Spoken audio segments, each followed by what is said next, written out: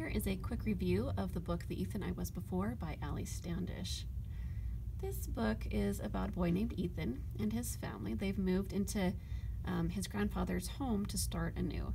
Ethan's brother isn't so happy about the move, having to leave all of his friends and teammates behind, but his parents felt it would be best since Ethan's best friend had a tragic accident and Ethan feels partly responsible for. He grieves heavily for his friend, and he can't seem to feel like his old self again, thus the title. Throughout his struggles, he makes an unlikely friend, Cora, whom he later discovers hasn't been completely honest about herself, and he begins to question her and some things that have been happening. The grandfather they are living with is also dealing with his wife's death from years ago and isn't quite keen to all of these people taking over his and his late wife's space. The themes of grief, family, responsibility, trauma, and friendship run heavy in this book.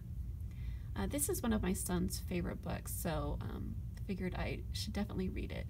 He enjoys a little bit of intrigue and surprise in his realistic fiction, so he really ate this one up, and hope you do too.